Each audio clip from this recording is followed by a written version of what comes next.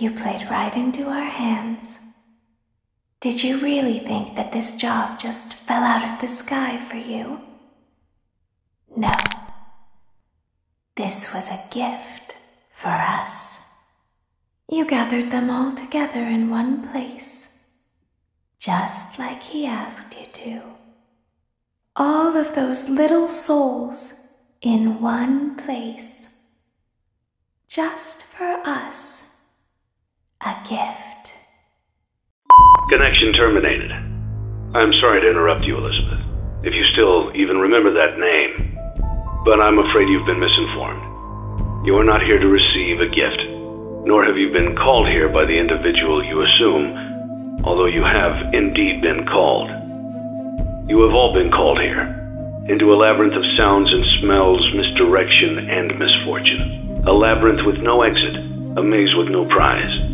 You don't even realize that you are trapped.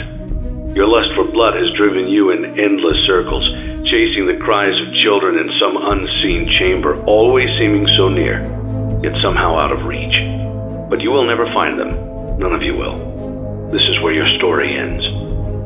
And to you, my brave volunteer, who somehow found this job listing not intended for you.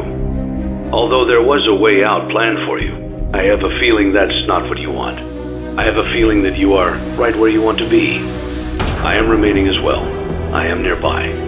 This place will not be remembered, and the memory of everything that started this can finally begin to fade away, as the agony of every tragedy should. And to you monsters trapped in the corridors, be still, and give up your spirits.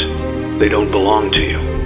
For most of you, I believe there is peace, and perhaps more, waiting for you after the smoke clears. Although for one of you, the darkest pit of hell has opened to swallow you whole, so don't keep the devil waiting, friend. My daughter, if you can hear me, I knew you would return as well.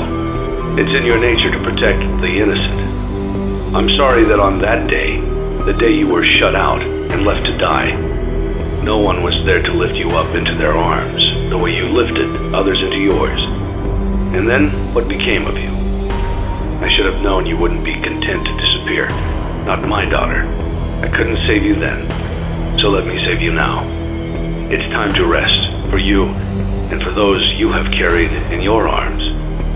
This ends, for all of us, in communication.